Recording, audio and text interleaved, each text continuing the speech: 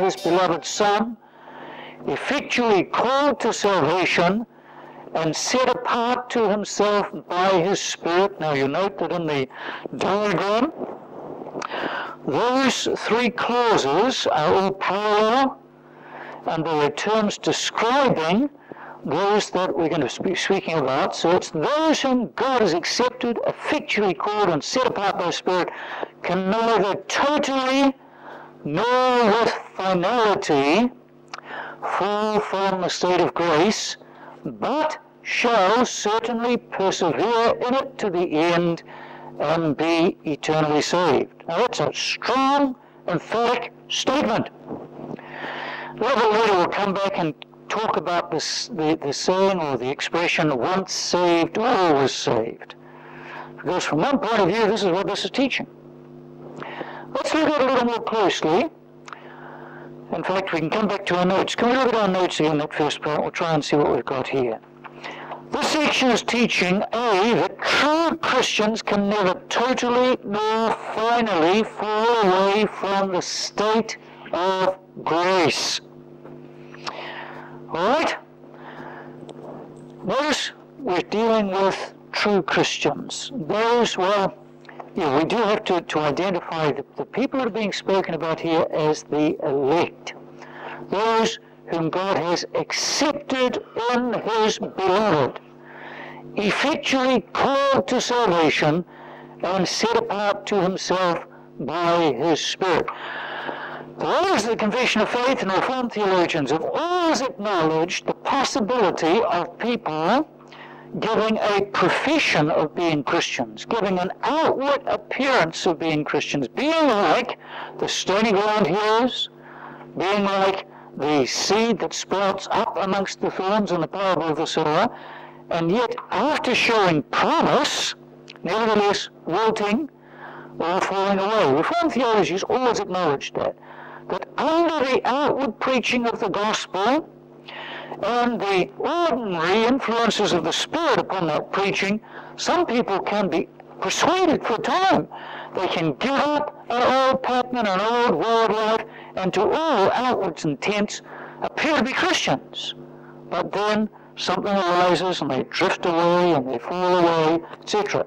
Reformed theology has always acknowledged that. That's the sort of thing that happens as the Word of God goes forth.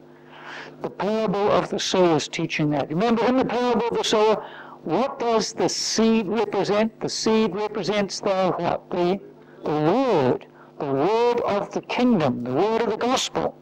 And as that goes out, there will be differing kinds of responses.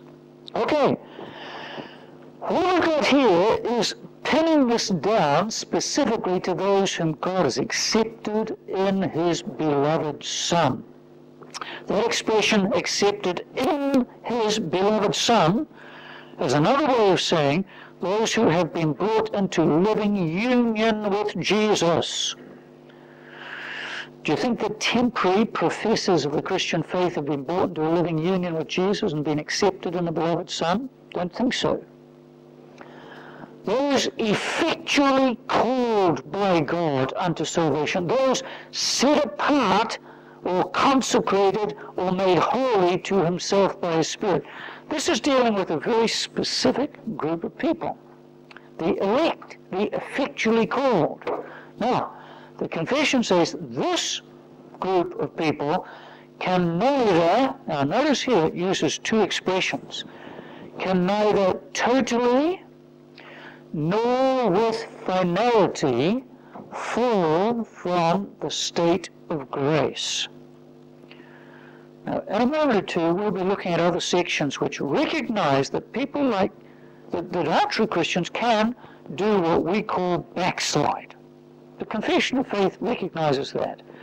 But this is talking about true Christians neither totally nor with finality falling from the state of grace. Can we have a look at our notes on point A2 on page 1 there, where we've got these two terms, totally and with finality, described, but the wording of the confession at this point, so this is under A.2, seems to allow for those who may lapse temporarily in their profession unsteadfastly or suffer periods of uncertainty. This combination of terms, the quote from Shaw in the Reformed Faith is, this combination of terms is intended to oppose the doctrine of the Arminians, who affirm that although a saint may fall totally from grace, he may be restored by repentance, but since this is uncertain and does not always take place, he may also fall finally and die in his sins. How are we going with that? Getting there? Oh, it's not working. I think, well, it's ridiculous. We'll just put up with a funny voice. Please try and distinguish between these two things. To fall totally from a state of grace means you actually fall out of that state of being justified, forgiven, and united with Christ. Now, Arminians do believe it's possible for people to be saved and to actually fall out of that state of grace and to fall out of it totally. That is, they're not 1/10 saved and 9/10 living in the world. You're back again in an unsaved condition, totally. But they also would hold that it's possible when you've fallen out of a state of grace to actually be restored to it by fresh repentance. So they would say you can totally become unsaved, but you can be saved again. Now the word finally has to do with you can fall out of a state of grace and never recover. Okay, got that? So finally, or with finality, means you can fall out of a state of grace and be lost. Now, you got that? I just wanted to be clear. Those two words, totally means, is referring to the fact that you can totally lose your salvation. Finally means you can totally lose your salvation and never get it back. Now, the Confession of Faith is saying this: those whom God's truly accepted and called and set apart can do neither of those things. They can neither totally fall out of a state of grace, so that you say, well, you were a Christian, Kynan, but you're no longer a Christian any longer. Nor, with finality, fall from the state of grace. That is, of being justified, accepted in Christ, and set apart unto God. Okay?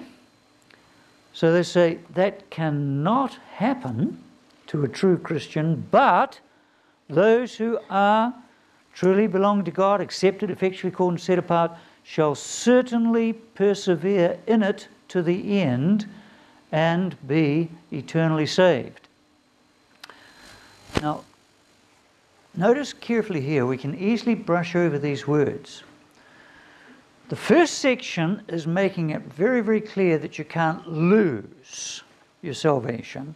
The second section, just in those couple of lines down there, says they shall certainly persevere in it to the end. Now that's important. And we can pause at this particular point, perhaps, to just pick up this common saying, once saved, always saved. Now, that's an expression that's been bandied around in evangelical circles, in America, here.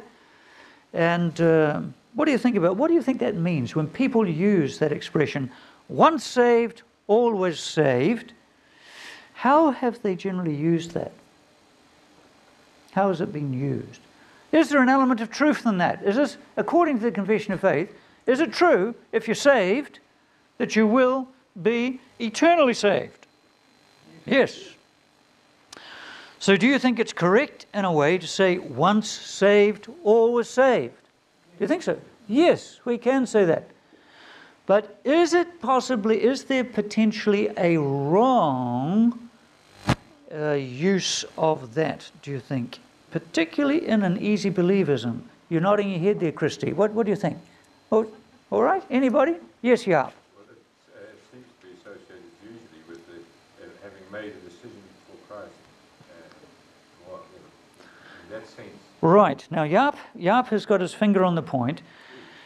It's connected with having made a decision for Christ, irrespective really what happens almost since then, after that.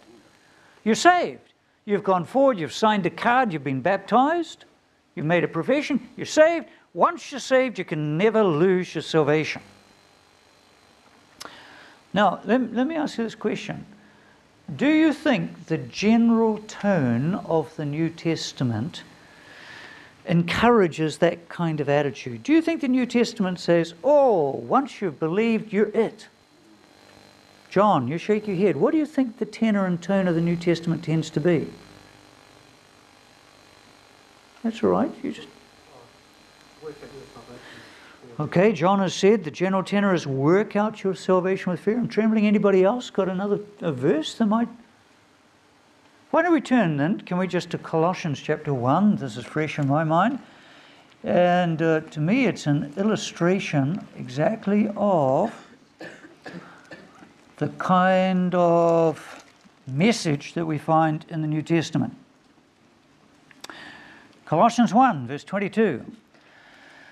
But now, verse 21 talks about how the Colossians were once alienated from God and enemies in their minds. And he says, but now he has reconciled you by Christ's physical body through death to present you holy in his sight without blemish and free from accusation. That's what God's done. He's reconciled you through the death of Christ to present you holy in his sight without blemish and free from accusation. Then Paul goes on to say, if you continue in your faith, established and firm, not moved from the hope held out in the gospel.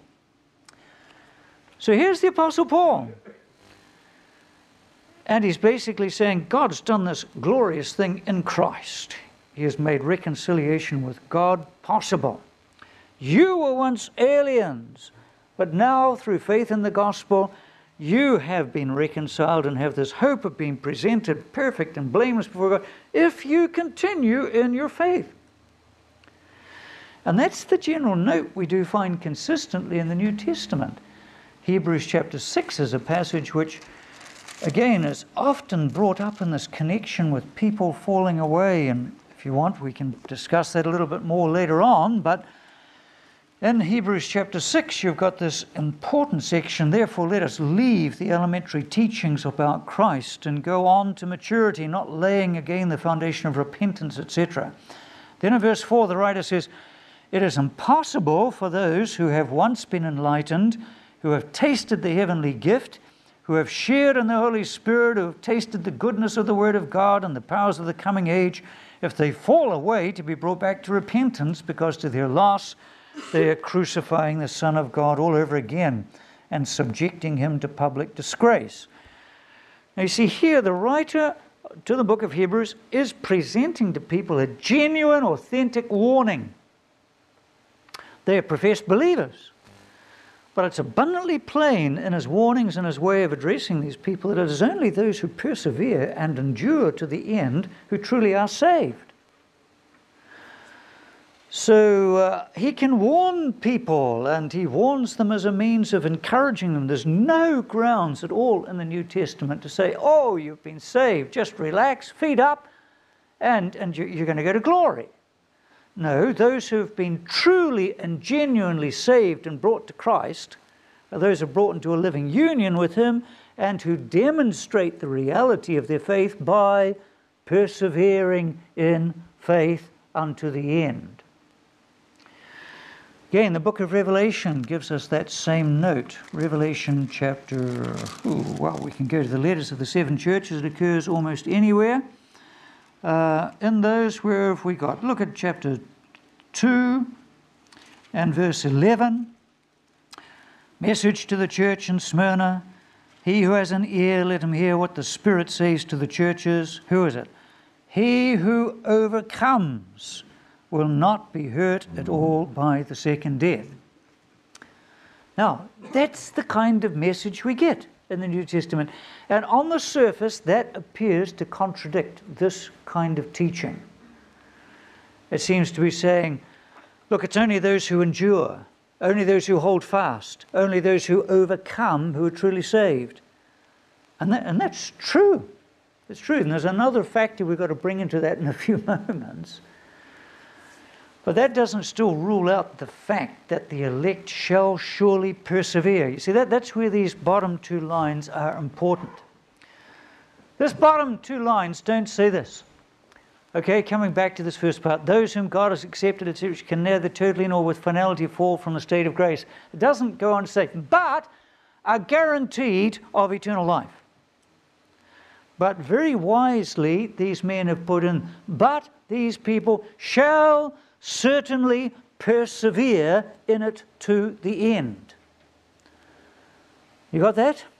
This is being anticipated. Those who are truly and genuinely called by the grace of God shall persevere in it to the end and be eternally saved. Put this another way. Those whom God effectually calls, he also keeps. There's a precious verse in 1 Peter chapter 1. Why don't we turn to that?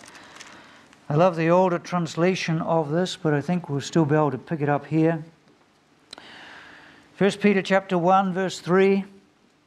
Peter is writing to these believers. He says, "Praise be to the God and Father of our Lord Jesus Christ. In His great mercy, He has given us new birth into a living hope through the resurrection of Jesus Christ from the dead and into an inheritance that can never perish, spoil, or fade." Now listen to this. "Kept in heaven for you, who through faith are shielded by God's power until the coming of the salvation that's ready to be revealed in the last time." And the authorized version, that is, who are kept, what? By the power of God unto salvation, ready to be revealed at the last time.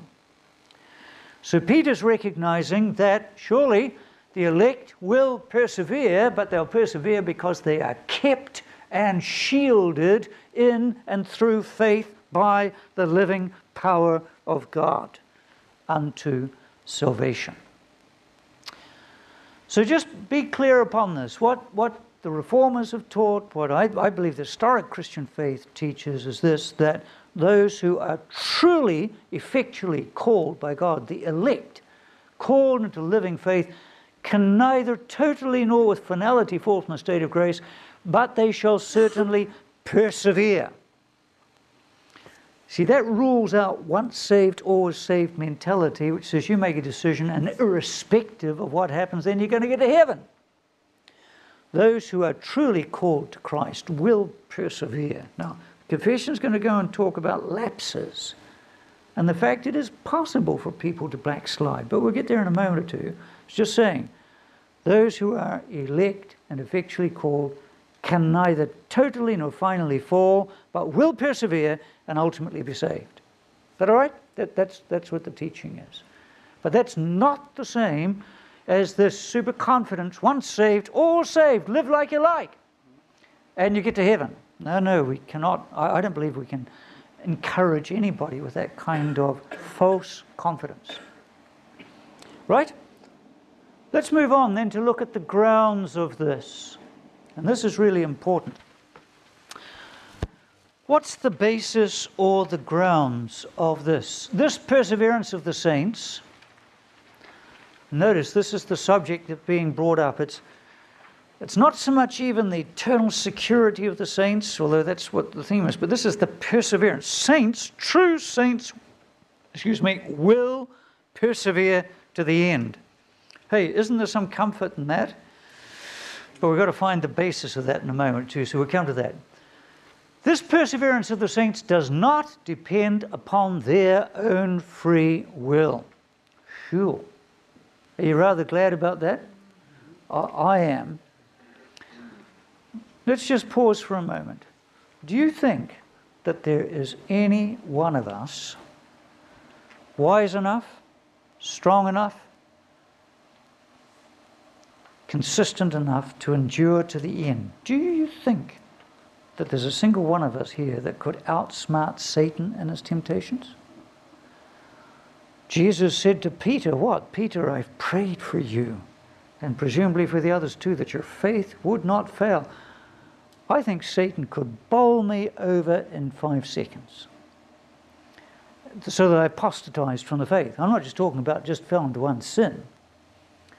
I think that he could introduce such doubts, such confusions, such uncertainty, and such a degree of accusation that not one of us here could stand. He's greater than we are. He's more powerful than we are, more cunning, more evil. If the perseverance of any saint depended upon the free will of man, I don't think anybody would get there. None of us would. Well, who does then? Who possibly can persevere? Only those whom God upholds by his preserving grace. So what have we got? This is how the Confession of Faith understands it. Doesn't depend upon their own free will. This is terribly humbling. Terribly humbling. Of course we think, I can do it. I can do it. Well, I don't think we can. Davy, do you reckon you could do it yourself? Do you think you could stand by yourself? If I could, then I could save myself. Well, that's correct. If you could save yourself as well. That's about it. You could save yourself as well. So it doesn't depend upon our free will, but upon, here it is, the unchangeableness of the decree of election flowing from the free and unchangeable love of God the Father. That's the first. God chose us in Christ before the foundation of the world to be holy and without blame before him, in love having predestined us unto the adoption of sons. If you would ask me, what's your ground of hope that you'll be in heaven? Beyond looking at the substitutionary death of Christ, what's your hope of ultimately being saved and persevering? I could say, well, my first ground of hope is this, that my salvation has its roots and anchors in the eternal will of God, the eternal counsel of God, the eternal, free, unmerited love of God, whereby he set his love upon me, undeservedly. And that doesn't change. The mind, the decree of God, his purpose stands. That's the first thing. You appreciate that? It depends firstly upon that. The second is upon the efficacy of the merit and intercession of Jesus Christ. Turn to Romans chapter 8 with a moment. Romans chapter 8. Now, most of us, and we've often referred to this in the course of our studies, but it's worth just going back again. You recall how we've got that golden chain of salvation with no broken links in it, where it talks about, verse 29, those whom God foreknew, he also predestined to be conformed to the likeness of his Son, that he might be the firstborn among many brothers. And those whom he predestined, he also called, and those he called, he also justified, and those he justified, he also glorified. All of those are in past tenses, reflecting accomplished certain fact. And it's an unbroken link from those he foreknew to those he glorified. But cast your eyes down a little bit further here. What shall we say then in response to this? If God be for us, etc. Verse 33. Who will bring any charge against God, those whom God has chosen? It's God who justifies. 34. Who is he that condemns? Christ Jesus, who died, more than that, who has been raised to life, is at the right hand of God and is also interceding for us. Now, I think that one of the most under-preached doctrines in the New Testament is the priestly intercession of Jesus Christ. Now, James Henley Thornwell, a great 19th century Presbyterian theologian and preacher, has a great sermon on that in his collected writings. Never read anything else quite like it.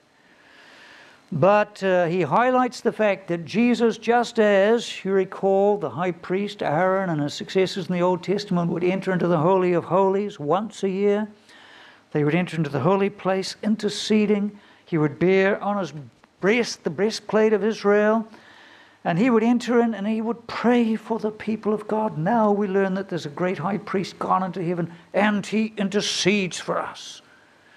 What a tremendous thing.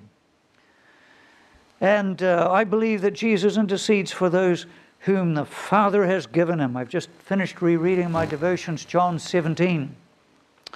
And you recall how Jesus in that great prayer says, Father, I pray for those whom thou hast given me. Pray not for the world, but those whom you hast given to me. And I can still see Jesus in my mind and heart at the right hand of God, presenting always before him, as it were, the efficacy of his death, his atoning death. Lord, Father, he could say, I died for Christine. I died for Michael. Father, forgive them. He ever lives to intercede for us. Man, what a tremendous thing to know that my salvation and your salvation doesn't depend on my free will. But there is one in heaven who prays for me. And he never ceases to pray for me. Well, that gives me a bit of hope. The eternal counsel and electing purpose of God, the unfailing prayers of his Son. That's the second thing, okay?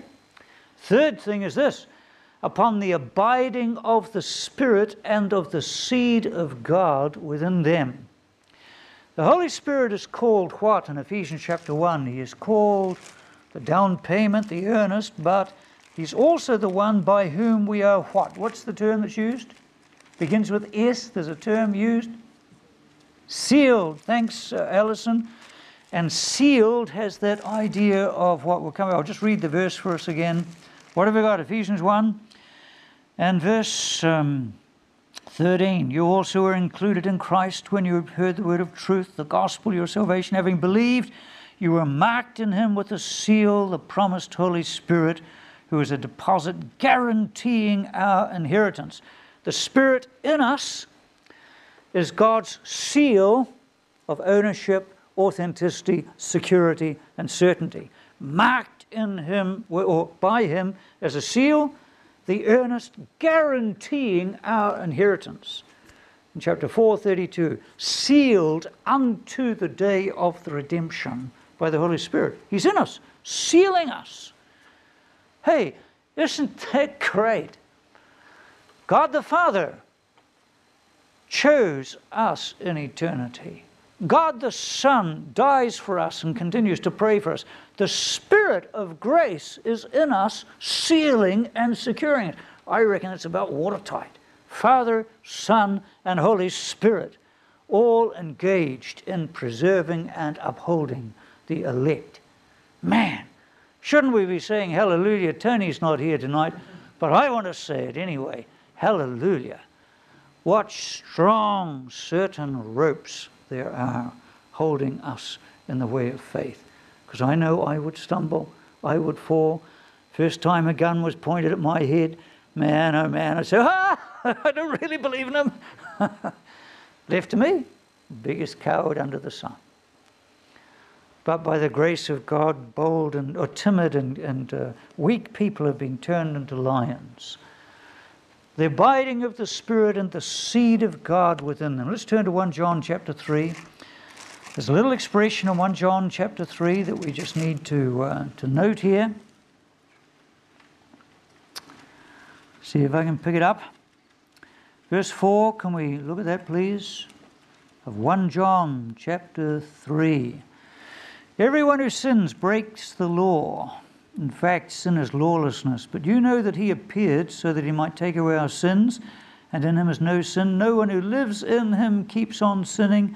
No one who continues to sin has either seen him or known him. Now, I've not got the right one. Let's have a look at verse 9. No one who is born of God will continue to sin. Here it is. Because God's seed remains in him. Now, that's beautiful. No one born of God. Remember, what does John chapter 1 tell us? To as many as received him, to them gave he the right to be called, the authority to be called what? Children of God. Is that right? Children born what? Not of the flesh, nor of the will of man, but born of God. Born of God. Those born of God are born of the Spirit and have his seed dwelling in them, the root of renewed nature. So we have the Spirit abiding in us. We have God who has worked that new birth in our souls. So we have the seed of God in us. And here we have lastly this, and upon the nature of the covenant of grace. Now, as I understand it, what the writers of the Confession of Faith there are talking about, that ultimately our security depends on the nature of the covenant of grace as a Trinitarian commitment, a commitment by Father, Son, and Spirit to redeem a people. Will you turn with me, please, to John chapter 6, because I think here we see a reflection of this intra-Trinitarian covenant administration or arrangement that makes our salvation so secure. John chapter 6, now I know I alluded to this last week, and it's not I've just got this on my mind, but I do think this is the most beautiful, and it just shows it so beautifully.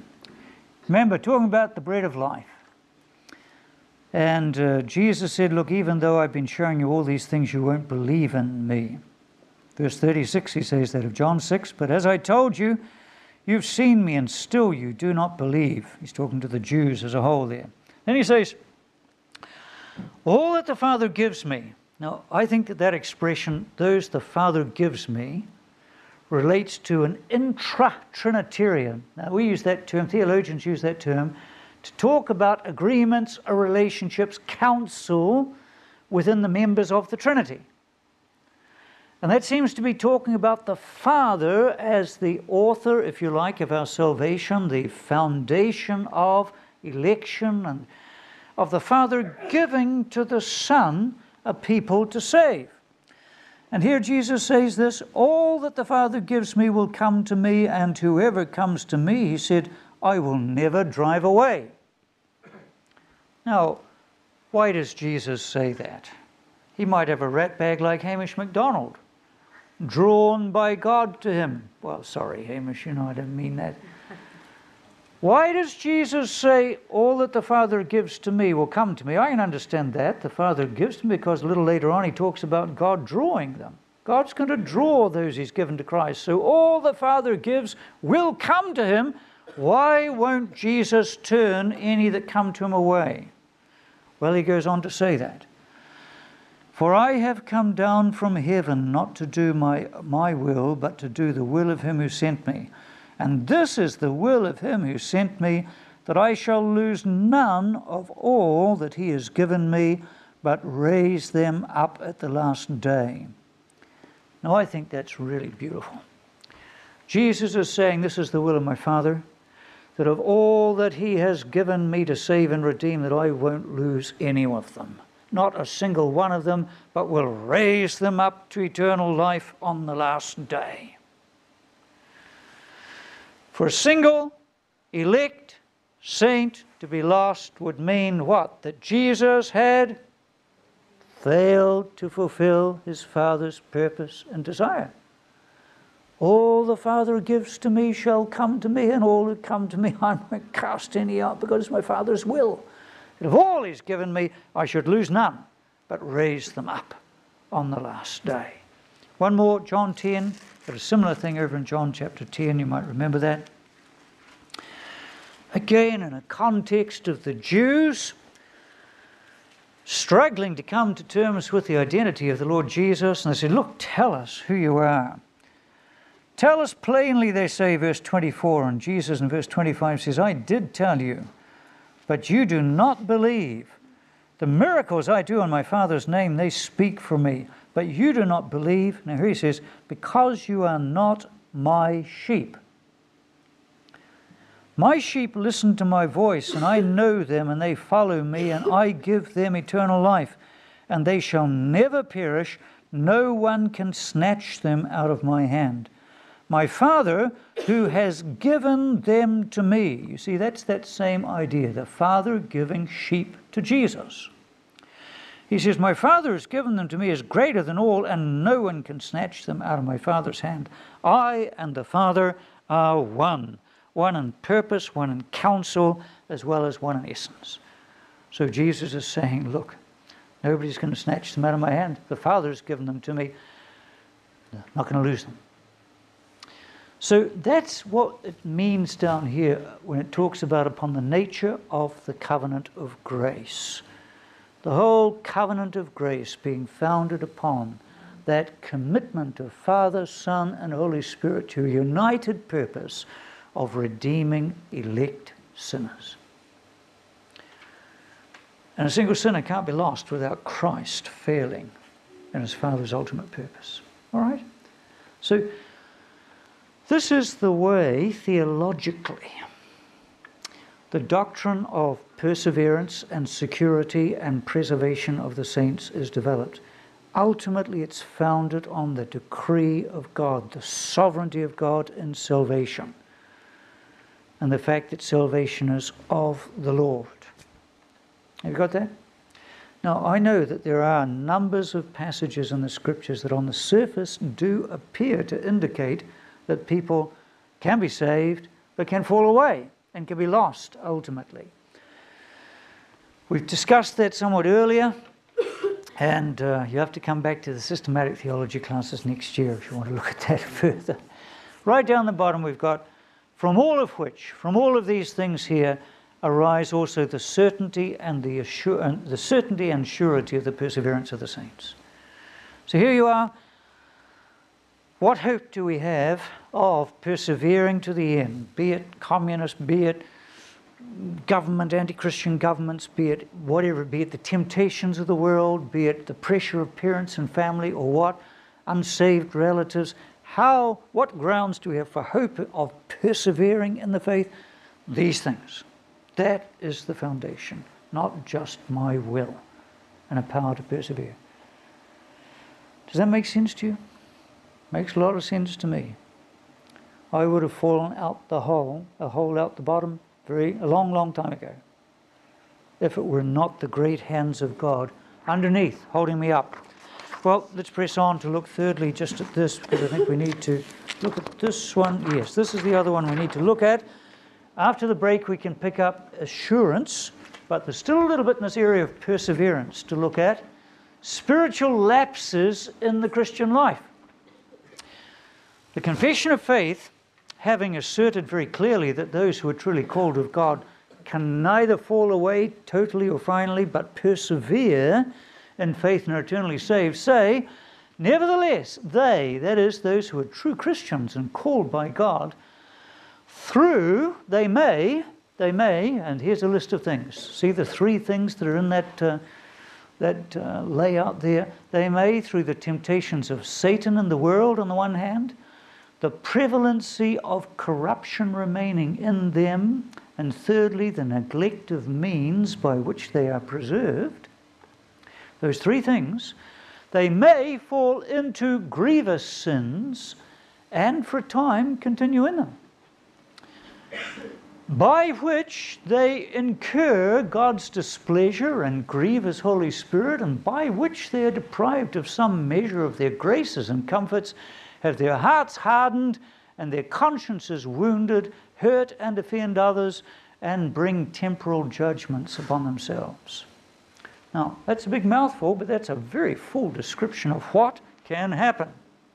Let's look at it closely. The reality of lapses up here, their occasions. Three things through the temptations of Satan. Again, do you think this is a real thing? Do you think even that there can be seasons of temptation when the people of God can become targets? Do you think Jesus, during his ministry, was exposed to unusual temptations, periods and points of temptation? Do you think so? Yes, there was. Most definitely there was. And I think that can be true of us as well. Remember in that prayer Jesus taught his disciples to pray. Do you think that Jesus was bluffing or was adding something superfluous when he adds, as one of the latter petitions, and what? Deliver us from, lead us not into temptation, but deliver us from evil, or many understand that, or that's a possible translation, deliver us from the evil one. The evil one. The temptations of Satan can be extraordinarily powerful, and through them, People can be overwhelmed and snared in wickedness. I've mentioned to you that sometimes after an intensive period of ministry overseas, you're exhausted, you're all given out and you're relaxed, and boy, all you've got is just a big long flight home. Boy, you can be prone to temptation at those particular times. And Satan knows that, and he can bring them down like a flood. The prevalency of corruption remaining in them, the remnants of just pride and desire for dominance and control and those sorts of things, they can surface at times, they can grip us at times. It was interesting. We've got at the moment 4 MTW, Mission to the World representatives just been visiting, and at the college today and with various people at Covenant tonight.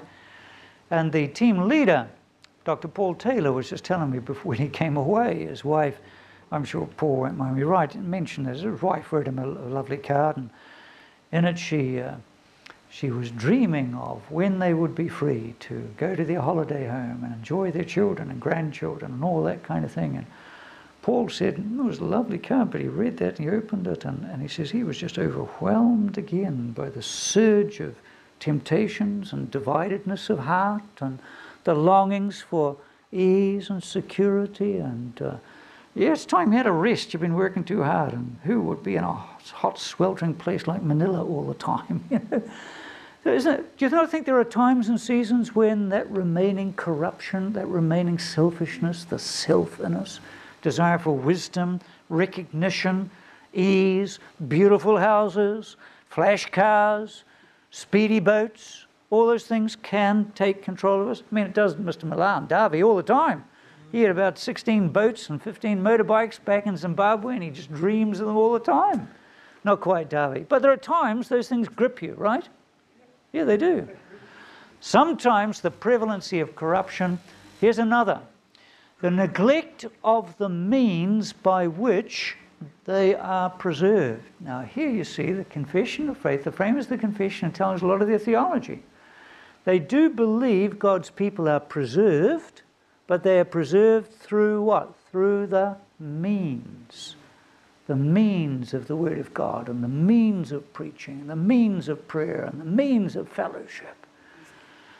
You neglect those things, and your soul becomes barren and shriveled, and you're exposed to temptation. You can fall into, well, as a result of these things, you can fall into grievous sins. And by grievous sins, I think what, again, the writers of the confession are wanting to tell us, are not just talking about, well, you can fall into the sin of having a bad thought, an angry thought. Catherine, you should have done that. I said I wasn't going to say anything about Catherine tonight. Anyway, Whiter, what a rascal or something. I'm not talking about that. I'm talking about grievous sins. Talking about perjury. Talking about theft, talking about adultery, talking about grievous sins. True believer. Do you think a true believer can fall into sins like that? Do you think it can? I think it can. Satan isolates them, gets them alone, gets them discouraged, introverted, introspective, and they can topple like a weak reed. And they fall into grievous sins. And for a time continue in them. Do you think David was a true believer? Yes. Do you think David fell? Yes. Do you think David continued for a time oblivious to the significance and sinfulness of a sin? Psalm 32 tells us he did. And I think it's possible for Christians to fall into grievous sins and continue in them for a time. By doing this, they incur God's displeasure. We know from Hebrews chapter 12 that God does indeed chasten his children. We know from Revelation 2 and 3 that the Lord also chastens those who sin and fall into grievous sin. You've only got to read the story of the church in Thyatira and Pergamon. And they've got grievous problems going on in the church there. And the Lord the Lord's displeasure is incurred. They grieve his Holy Spirit. Remember David in that Psalm 51 pleads, take not what? Take not thy Holy Spirit from me. It's referring there to the special anointing of the Spirit that was upon kings in the Old Testament. We know that that anointing was taken away from Saul, and David pleads that the Holy Spirit would not be taken from him. New Testament makes it abundantly plain it's possible to quench the Spirit of God and to grieve the Spirit of God. And we understand that's what happens when people lapse into these grievous sins. When people do, fall into this condition, they are, down the bottom here, some of the consequences of that, they are deprived of some measure of their graces and comforts. What do you think that means? Deprived of some measure of their graces. This is old-fashioned language, not the kind of language we would use today, but when the Puritans, when the 17th century, when the earlier Christians spoke about graces, Christian graces, what are they talking about? They're talking about things like the fruits of the Spirit, 2 Peter chapter 1, those sorts of things. Do you think humility would be a Christian grace? One of the evidences of the Holy Spirit working in us? What would be another Christian grace? Spontaneous love for the brethren. Love for the brethren. What? Sorry? Yeah, a spirit, a Christian grace of forgiveness. That's a good one.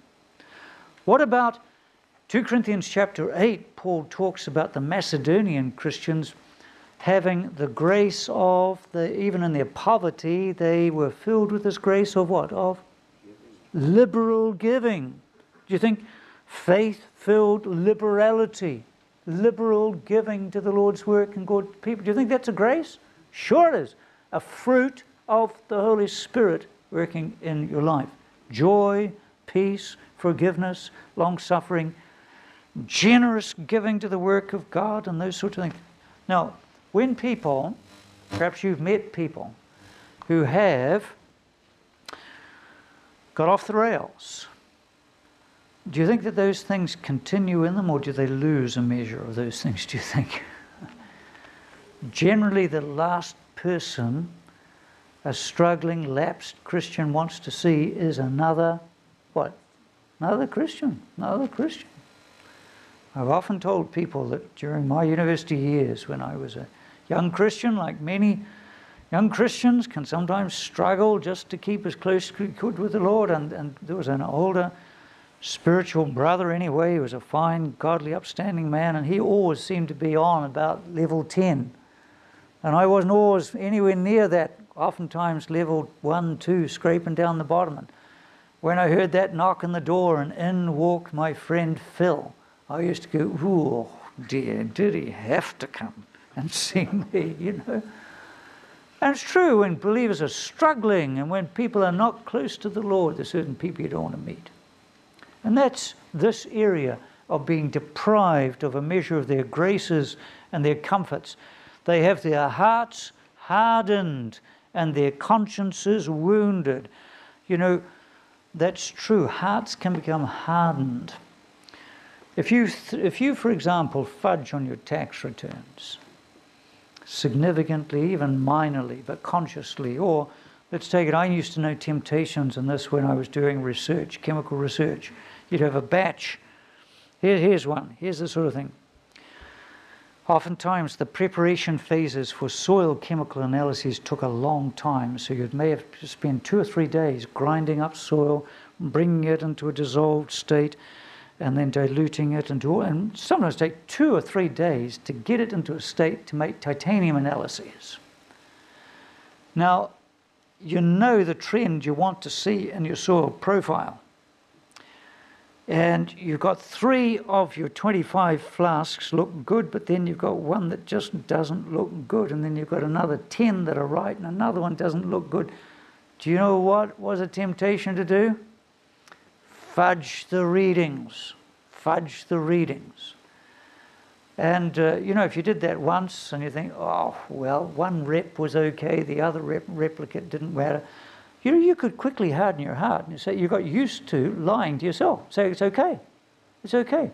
And you lose the sensitivity and commitment. If you're not walking closely with the Lord, that's what you can do. You harden your heart. Doesn't matter, really. Doesn't matter if I cheat. Those sorts of things can happen. Your conscience can be wounded. You know what a beautiful thing it is, isn't it, to have a clean conscience? Isn't it a great thing to be able to go to bed and to know you've got a peaceful, quiet conscience? But when your conscience is wounded, you think, oh, I just hope that Davy Milan doesn't come round. He knows that I did that. Whew. Anyway, those are sorts of things can happen. You can hurt and offend other people. Do you think that true Christians can hurt and offend others? Sure they can. They can even bring temporal judgments upon themselves. Anybody, what does that mean? John, lifting up the back? To bring temporal judgments upon yourselves, to bring what? Sorry? Can lose your job. You can actually even, what? Get summoned before the courts. Even go to prison. Do you think so? That's what a temporal judgment is. It's a judgment that belongs to this realm of things. Sure, Christians can be guilty of fraud or pocket money at work and lose their jobs. They can end up having to go to prison. That's a true Christian. Those things can happen to true believers when, because of the conditions up above, they can fall into grievous sins, either through temptations of Satan, through the corruption of the flesh, or through the neglect of means whereby they grow cold and indifferent and sloppy, become vulnerable, are tempted, fall into grievous sins. Those things can happen. And yet, at the same time, this great God who preserves has his arms underneath those people and ultimately will restore his true people. He'll chasten them, he'll discipline them. Maybe many months, maybe sometimes years, people go through a wilderness, but he can draw them back to himself. All right? So this is the balancing thing. God does preserve so that they can never totally nor finally fall away. Even though they've fallen into those grievous sins, still got the seed of God in their hearts.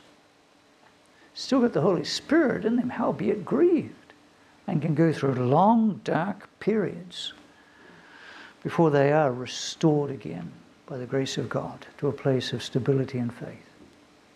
All right. Hey, we've gone over time. Is it just me, or it's still interesting? I hope it's interesting, these things.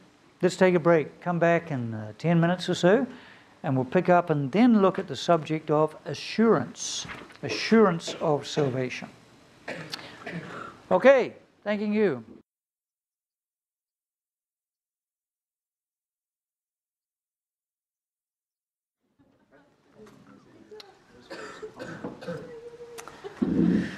Now, just as we start, a couple of things. Firstly, I'm conscious that as I'm going through this kind of thing, I'm not referring very much to notes.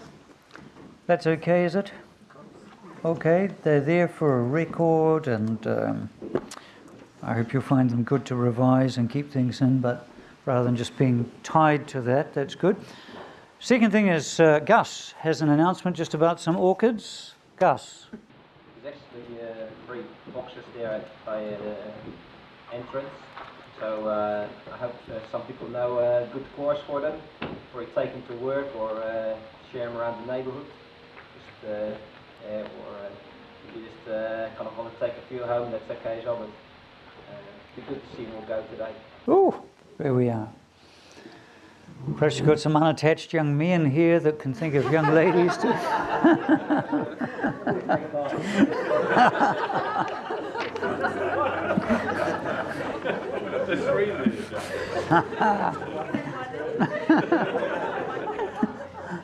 All right.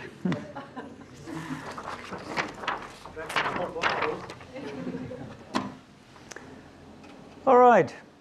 Assurance. Would somebody like to tell us? Oh, sorry, I'll just check and see. Ben and Barbara, are you still back with us? Great. And Ernie and Alan still online? Wonderful. That's good. Would somebody like to tell us really what the subject of assurance is about? Perseverance has to do with continuing in the faith, kept in the faith by the power of God to the end, so that we overcome and endure and are received into eternal life. Assurance is relating to what? What's the subject of assurance talking about? Comfort that we are in fact saved. Yes, that comfort and that assurance that we are in fact saved, that we are amongst God's elect people. So, again, just worth saying by way of introduction that this has been an area in which there's been a lot written over the years. Christine here comes from Scotland and from the Highland area or upland area of Scotland, from a tradition where there were lots of people that had no real assurance. Would that be correct to say? And certainly there's a tradition in Scottish Presbyterianism where oftentimes you've had people that have been in worship for many, many years and have led upright lives, but have had no assurance at all that they're saved. The same in some of the churches in Holland. Correct? Am I correct in that? I remember reading the biography or diary of Kenneth McRae years ago, and when he was over in Stornoway. He had a large congregation of several hundreds, but when it came to communion and the numbers of people that would come to the Lord's Supper, only really a very, very small proportion that would publicly profess to be assured of being a Christian. And some of the Dutch churches, again, Jaap and others, John could help me here. But in some instances it was almost viewed as almost presumptuous to claim assurance, to be assured, and to say that I'm saved.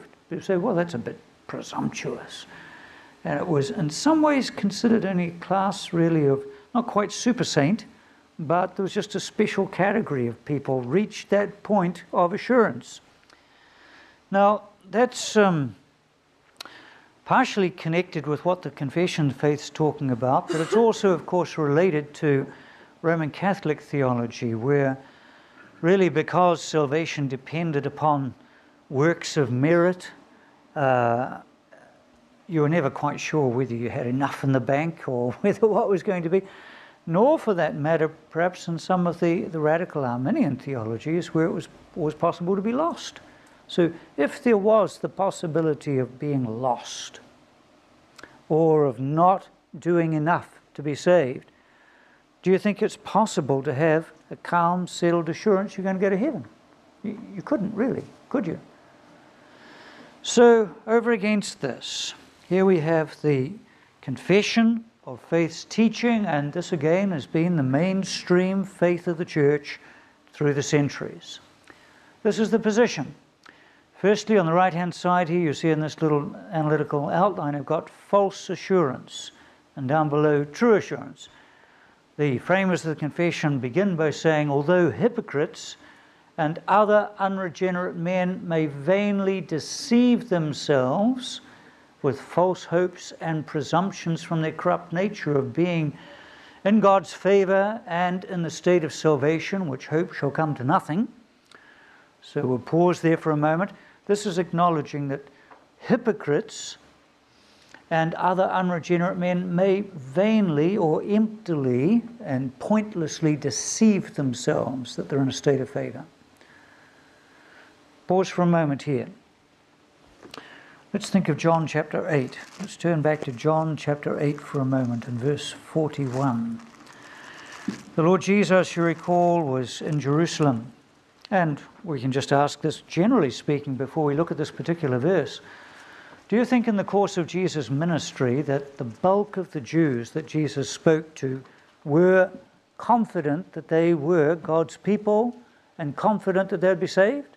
Confident of glory? Do you think so? Yes. Yes. And here's an instance in John chapter 8. Jesus is talking in verse 39 of with these people. They're talking about verse 36. He says, I am telling you what I've seen in the Father's presence, and you do what you have heard from your father. Abraham's our father, they answered. If you were Abraham's children, said Jesus, then you would do the things Abraham did. As it is, you are determined to kill me, a man who has told you the truth that I heard from God. Abraham didn't do such things. You are doing the things your own father does. Now then they say this, we are not illegitimate children, They protested, the only Father we have is God himself. Now, here the Jews had convinced themselves they were the people of God, convinced themselves they were safe, secure, and strong. In Matthew chapter 7, 22 and 23, Jesus says, many shall say to me in that day, what? Lord, Lord, have we not done miracles, cast out demons in your name? And Jesus will say to them what? Depart from me, I never knew you. So Jesus certainly recognized that it was possible to be deluded with regard to our spiritual state. Again, we don't want to put ourselves in the position of God and of judging people, but do you think that even within Christendom and within, let's say, traditional Christianity anyway, there's been many, many people that are sure they've been going to heaven. But they may never have read their Bibles, may never have prayed, may never have known a moment of true pang of remorse. There are many, many people through false hopes or with presumptions from their corrupt nature. Presumptions means to presume upon something.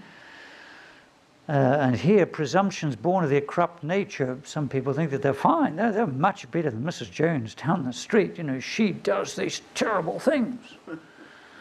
And I'm better than she is. Well, for various reasons, Confession of Faith acknowledges it's possible for people to have a false hope or false assurance of being in God's favor in a state of salvation, which hope in the end will come to nothing. Yet, it says, okay, over against false assurance, it acknowledges the possibility of a true assurance.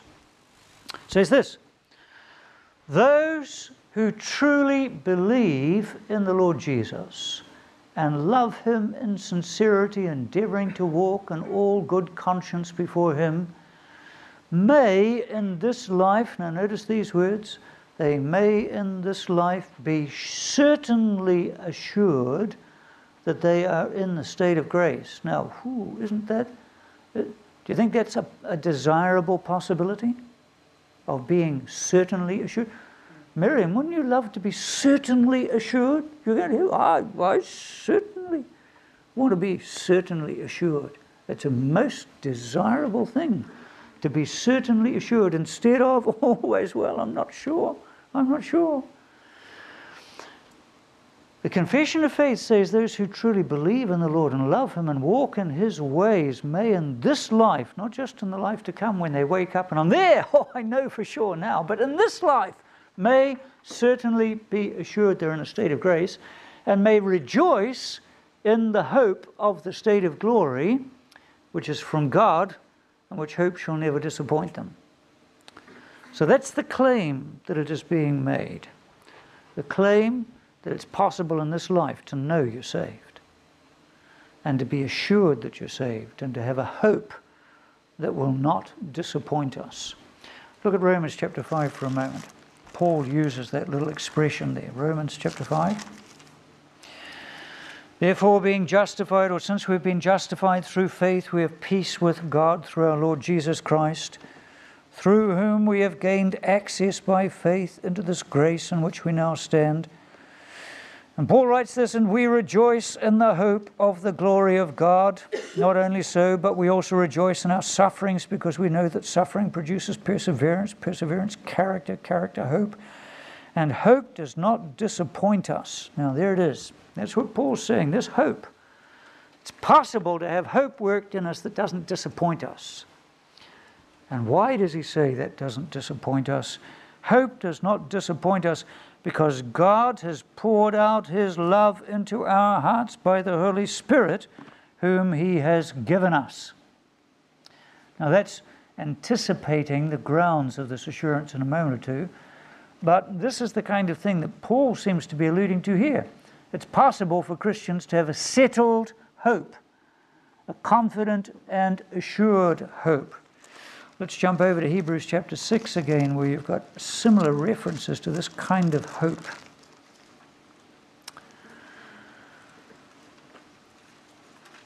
Where have we got this?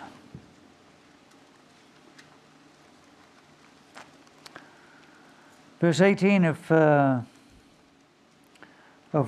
Hebrews chapter 6, talking about God having confirmed the promises to the heirs with an oath. God did this, verse 18, so that by two unchangeable things in which it's impossible for God to lie, we who have fled to take hold of the hope offered to us may be greatly encouraged. We have this hope as an anchor for the soul, firm and secure. Again, the suggestion, the possibility of a firm and secure hope. Well, what does that rest on? Now, this is a particularly interesting section of the confession coming up. To be honest, it's one of my favorite ones. Perhaps that's because I need a lot of assurance. But let's have a look at this. The nature and grounds of this assurance. What does it look like? What's its basis? What's its grounds? Catherine, this is the bit you've got to follow closely if you want to do your essay.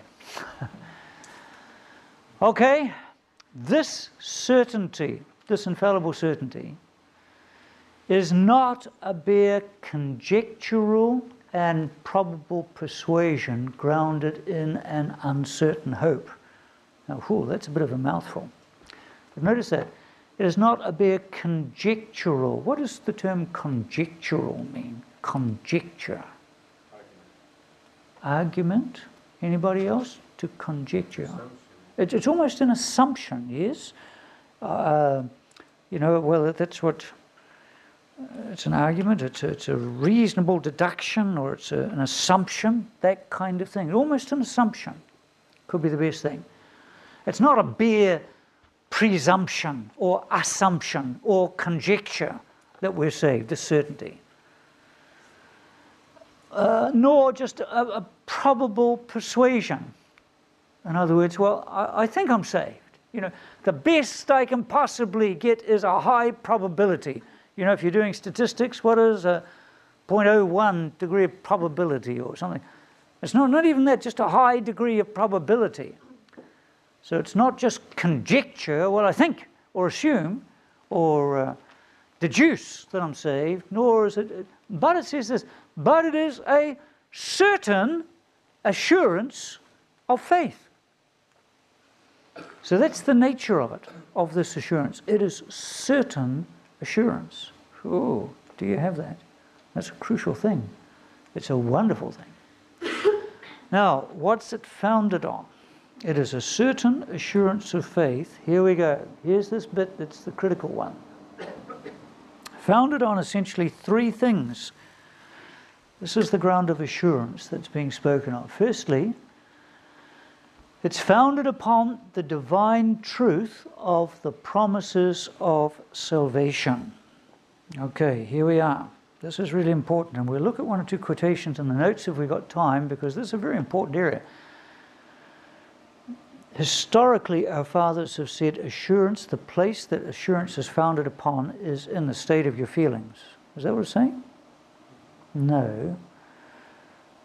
The grounds of our assurance are not founded firstly upon subjective internal things. They can change, and they do change. The first ground of assurance is this, the divine truth of the promises of salvation. Read through John's Gospel and you'll read again and again and again, whosoever believes in the Son of God will receive eternal life, or has eternal life. John 5:24, whoever believes the commands or the words of him who sent me, etc., has passed from life to death already. Whosoever believes shall receive eternal life. That's a wonderful, wonderful promise. The jailer, what must I do to be saved? Believe on the Lord Jesus Christ, and thou shalt be saved and thy house. First grounds and basis for a certain assurance is that God has said in His Word, if we believe in His Son, we'll be saved. Now, do you think that's a sure rock, Darby? Guy, is that pretty good basis? Much better basis than I had this overwhelming emotional experience when I was listening to a preacher. And I thought God touched me. And I think I'm saved. foundation of a certain assurance is the infallible Word of God. It is Christ coming and saying, "Come, whoever eats of me shall never die, never thirst." The promise, the truth of the promises of salvation. Happy with that? That's the first ground of assurance. Do you want to know if you are saved? Well, the issue is, have you believed on the name of the Son of God? Have you believed Jesus came from the Father? Have you believed with all your heart and soul He's the Son of God and the Saviour of the world? Have you believed that if you rest and rely upon Him with all your soul, that you'll be saved because of His death and glorious satisfaction for sin? Do you believe that? If you have, you can lie down on your deathbed and you can say, "I have a sure and certain hope that when I do breathe my last, I'll go into the presence of God." And you say, "Why do you say that, David Milan?" Say, "Because the Word of God promised and assured me, whoever believed in His Son will be saved. And I believed and clung to Jesus Christ." Is that right? That's the first ground then. The promises, the objective Word of God, its promises. The second is the inward evidences or evidence of the graces answering to these promises. Which book in the New Testament deals especially with the subject of assurance? Anybody? 1 John. The little letter of 1 John. 1 John, several occasions. Let's turn to it just for a second. 1 John chapter 5 verse 13 is quite a critical verse. Now, interestingly, 1 John is written not to answer the anguished inner struggles. You see, I think perhaps at times some of our Puritan heritage anyway has got too introspective. And people have been looking inside themselves too much for frames and states of heart and feeling to assure them whether they've been saved. And they run into problems at times because we do go up and down, and again we take our eyes off Christ and on His cross and His work there. Sure, we begin to get lost. We lose our perspective, we lose our grounds. When you look inwardly, last week, I told you last week I had a struggling week, and if I was basing my assurance on what I was feeling last week, I would have been down the plug hole. But assurance not based on those inward things. And John's not really writing about this deep, profound, inner subjective assurance. He's writing really to a Christian community that's being certainly shaken by a separatist group that's claiming to superior knowledge and assurance and theology. A proto-Gnosticism, an early form of Gnosticism, an early form of claim to higher spirituality. And John is giving the community that he's writing to some infallible evidences that they may know that they belong to the true faith. So he writes in 1 John chapter 5 verse 13 these words, "I write these things to you who believe in the name of the Son of God, so that you may know that you have eternal life." So this letter is written ostensibly that people may know that they have the true faith, they may know they have eternal life. That's assurance of salvation, is it not? Okay. Now, what kinds of things does John point to as evidence that you have eternal life in this letter? Anybody? There's 2 or 3 things. Sorry? Yes, confession of faith. But let's turn to 1 John chapter 2. Here's one of them. 1 John chapter 2 verse 3. We know that we have come to know Him. Look at that, 2 no's. We know, we can be assured that we have come to know Him if we what? If we obey His commands. Now, you go back to the Gospel of John again in your mind. Did Jesus say something about He Himself, the true Son of the Father?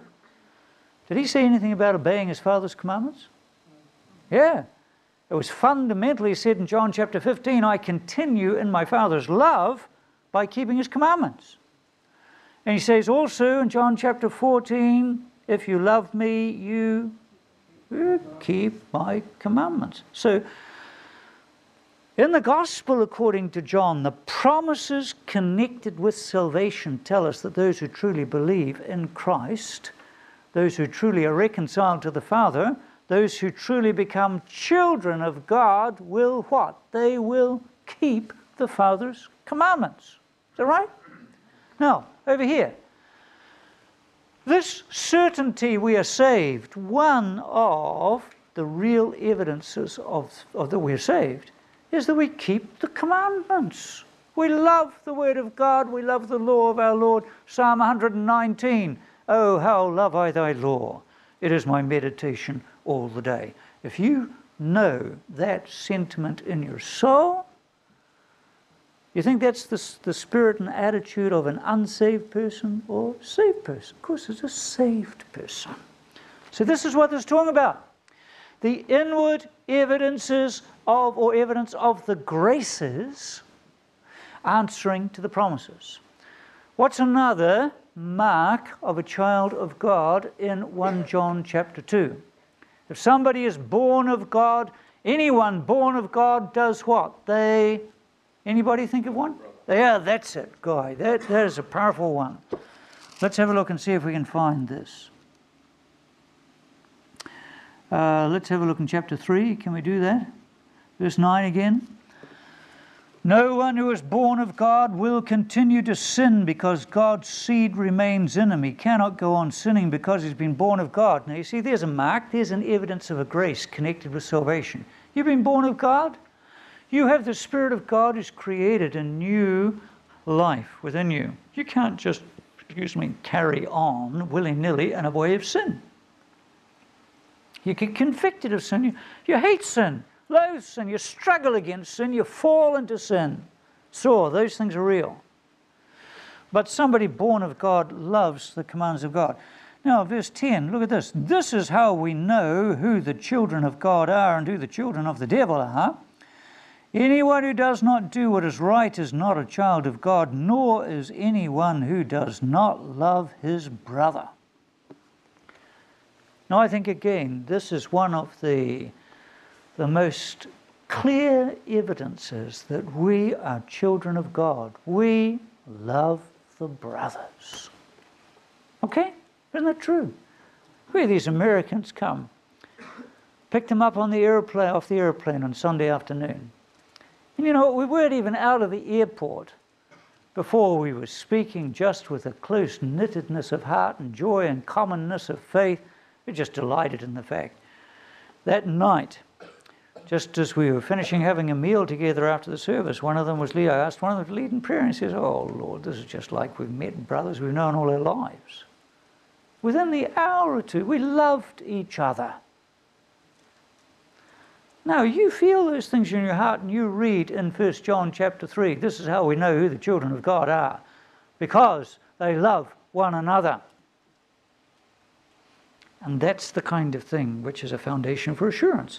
I know, I say, by the grace of God, I know that I am a child of God because I love you. And love Krishna, love the people of God. Okay, you've got those ideas? So here, in the scriptures, these promises of salvation have connected with them certain things like the fruit of the Spirit, love, joy, peace, long-suffering. The evidences of those things in your life are evidence that you're saved, right? So it's not so much looking at your feelings. Firstly, it is the promises of the Word of God which can't fail. Secondly, it is the evidences in your own soul of the graces that are connected with those promises. And then thirdly, the witness of the Spirit of adoption testifying with our spirits that we are the children of God. You recall in the very first chapter of the Confession of Faith, when we were looking at how do we know that the Bible is the Word of God? Okay, there are rational proofs, but ultimately It is the Holy Spirit bearing witness through, with, and by the Scriptures that we come to be assured that this is the Word of God. In the end also, this is the ultimate certainty and witness. We have the Spirit whom He has given us. Let's have a look. 1 John chapter 3 again, verse 23. Can we look over this?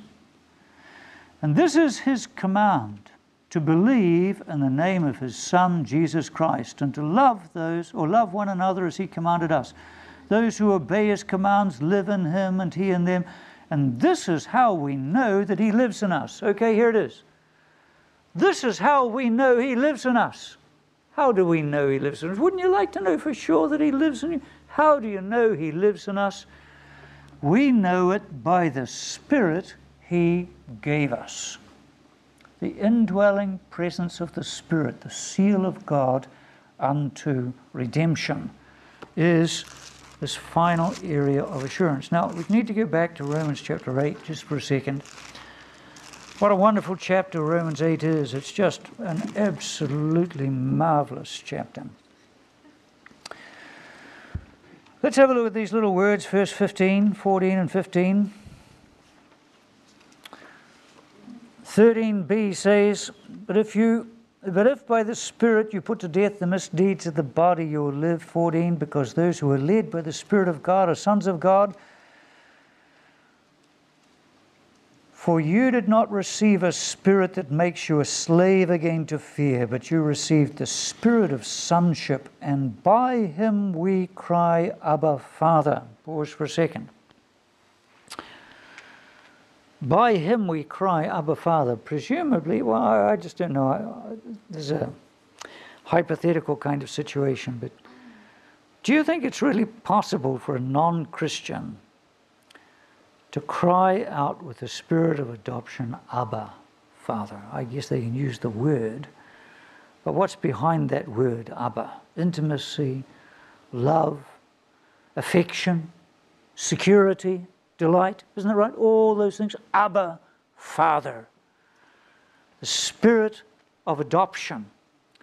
The Spirit whose particular function is also to witness in our souls that we are children of God. He enables us to cry out, Abba, Father.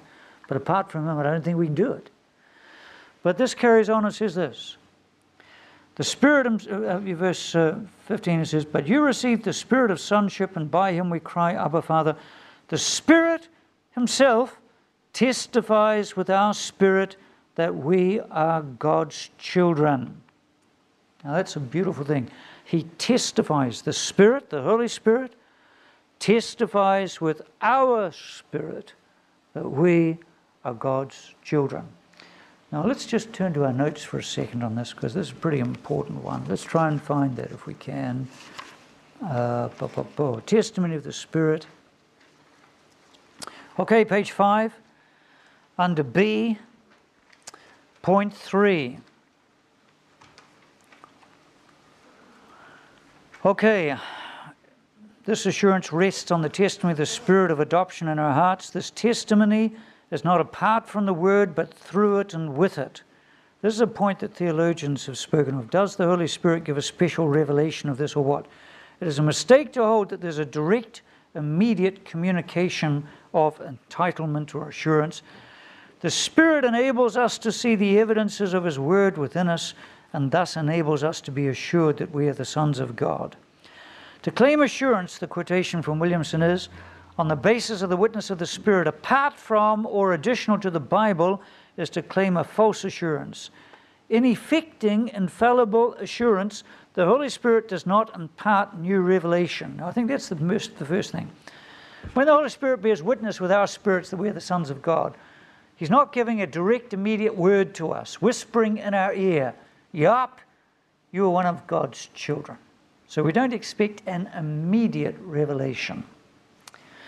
He applies that which is already revealed, namely the scriptural truth that believers shall be saved, by bringing the sure word of God with the infallible promises that it contains and the actually existing graces of the heart to which these promises are made together. The Spirit enables the believer to say with assurance, I am a child of God and will be forever. John Dick says the Spirit bears testimony to the sonship of believers when he brings to light by his operations upon their souls the evidences of their adoption, and thus makes their relation to God as manifest as if he assured them with an audible voice. Well, maybe that's not that definitive and clear after all.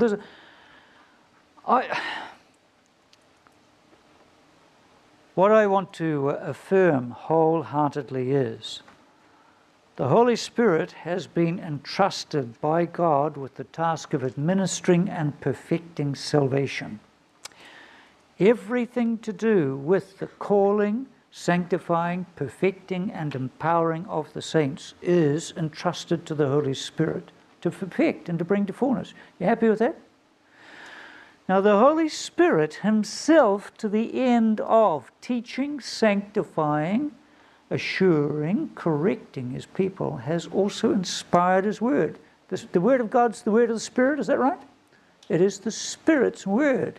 It is his sword. So I think it is emphatically true to say that the Holy Spirit uses his word. He doesn't bypass our rationality and our humanity. He's given us a word we can understand. He works along with that word to quicken it, apply it, help us to understand it, and give us an infallible assurance of its truthfulness. And I think in this whole area of bearing witness to our spirits that we are the sons of God, he doesn't just whisper, Son, Son, Son, until we're convinced of that. But I do believe that as we read the assurances that to as many as received him, to them gave he the rights of sonship, to be called the children of God, the Holy Spirit works in connection with that kind of truth, and he assures us we are sons. Beloved, now are we sons of God. The Holy Spirit takes words like that he's inspired. He takes Jesus, referring to his Father as Father, and helps us to see that in him God's our Father. And in all these things he brings and bears home to our hearts this profound, infallible assurance that we are God's children. Now, there are dimensions of mystery in that which I'm very reluctant to try and probe into, because I think that there is a tenderness and the Holy Spirit doesn't just blast in our ears and say, hey, it says in there, if you believe in the Son, you'll be called a son. Therefore, QED, you're a son of God, all rational-like. I think the Holy Spirit is the Spirit of the Son of Jesus, Son of God, Jesus. And he reflects in our souls, and he creates within our souls not simply the rational understanding of these things, but the delight, the joy, the affection, the filial tenderness, the sweetness, the security, all those beautiful things. Now, he does it in connection with the promises, in connection with the word, but in sealing them upon our hearts and assuring us that we are the sons of God. And our spirits, he produces this love for the Father, which is the love of a child for the Father. Beautiful thing. Mystery. Wonderful. Okay? So there we are. That's what the fathers have basically argued. It is firstly the divine truth of the promises in the Scriptures. That's the foundation of assurance. The second thing is the inward evidence of grace is answering these. Thirdly, the witness of the Spirit of adoption, which Spirit is the surety of our inheritance, by whom we are sealed unto the day of redemption. Time's running out, guys. And ladies, we have, only one? Oh, two of these left. Let me look quickly at these. Oh, this is big. But we've got to look at it quickly. Let me just run through this. This is assurance and faith. This certain assurance does not belong to the essence of faith to such an extent that a true believer may not wait a long time and be confronted with many difficulties before he's a partaker of it. There were some strands of the Reformation, particularly the Lutherans, who basically said faith and assurance, even some statements of Calvin indicate that to believe and to be assured of faith is really the same thing, so that if you actually just believe the truth, then that's all there is. So you could end up almost with an historical kind of faith.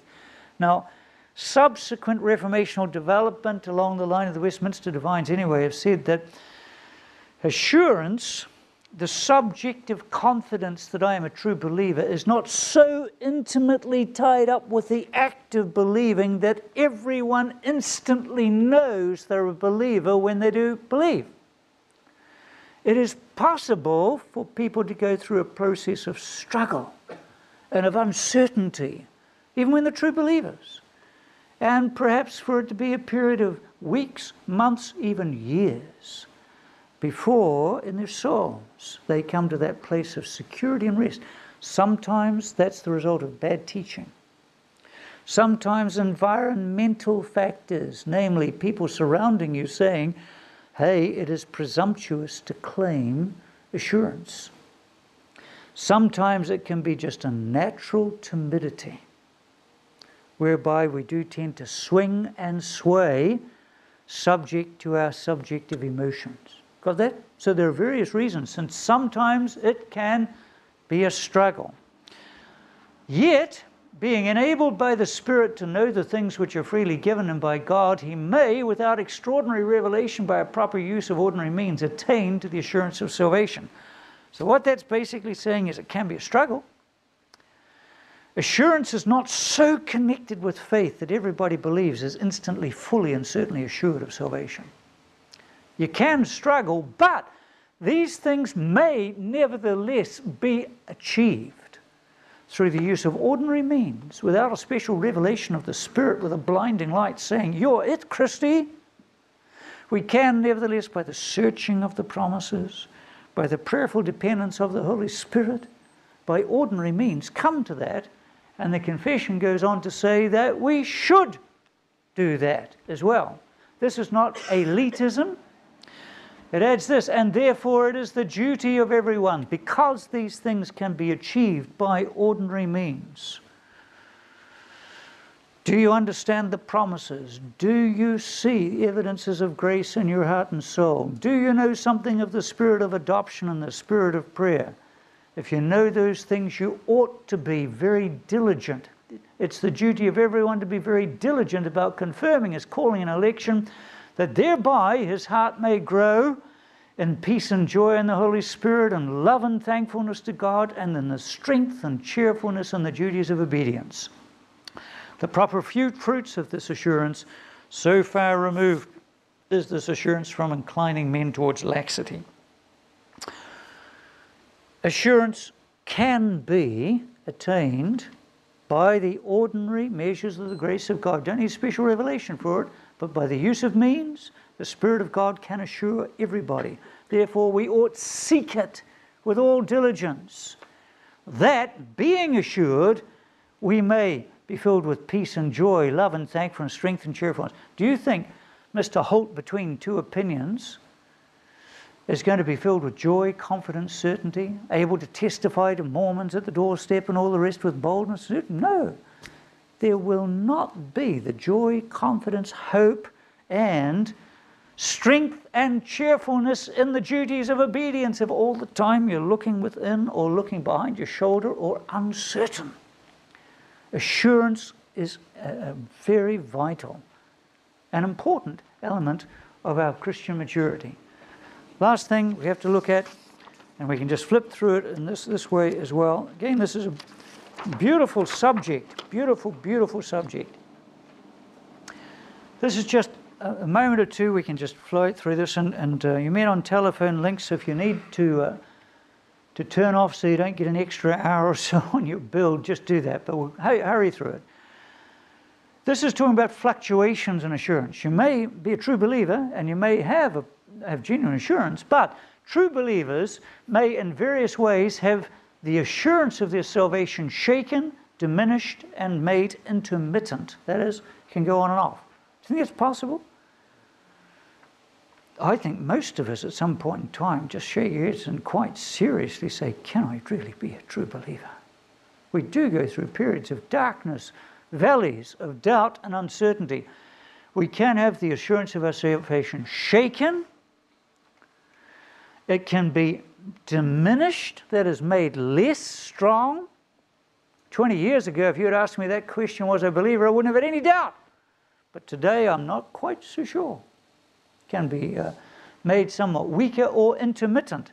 Well, I have periods when I know without a doubt that I'm a saved person. Other periods I just am in the darkness, in the cloud. Okay?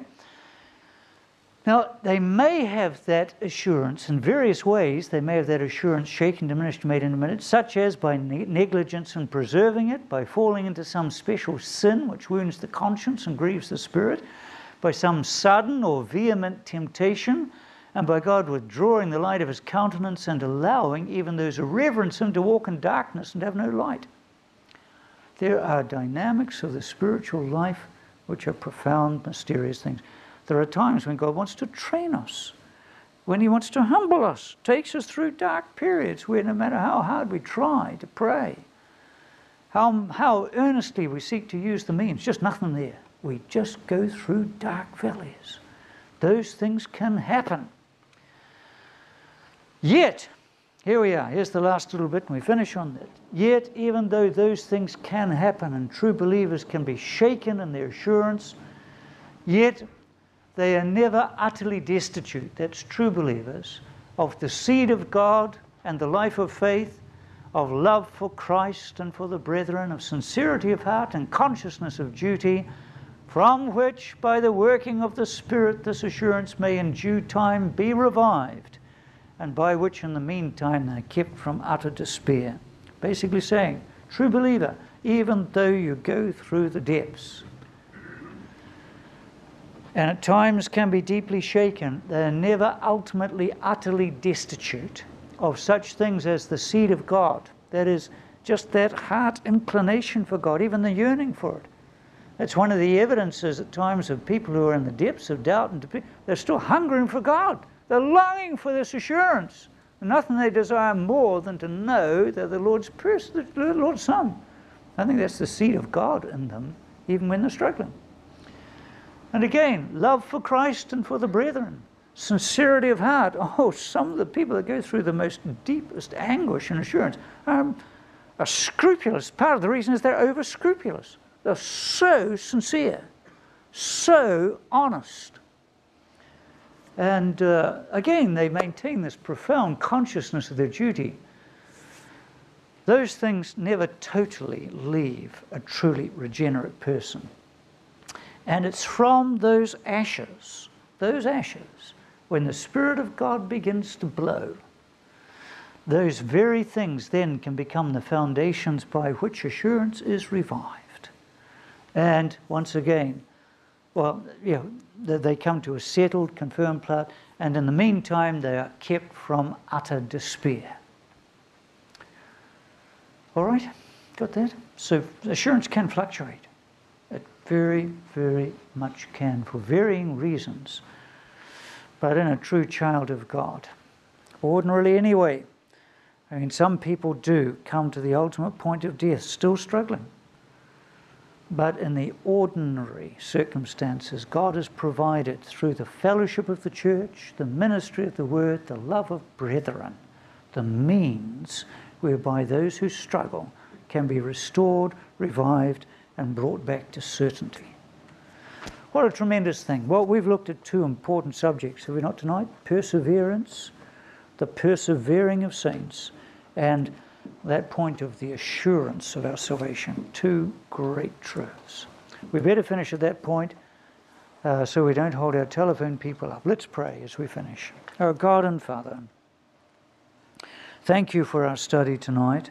Thank you again that salvation is of the Lord. We thank you also that it's possible for us, even in this life, to have a calm and settled, certain assurance that we belong to you. And we pray that none of us tonight would be deceived concerning that matter, and that all of us would be able to go away also firmly grounded and settled in the faith. Lord, thank you for your truth. Thank you for these studies. Thank you for each other. May your blessing be upon us now, we ask, in Jesus' name. Amen. All right, thank you to Ben and Barbara, to Ernie and Alan. Good night to you all.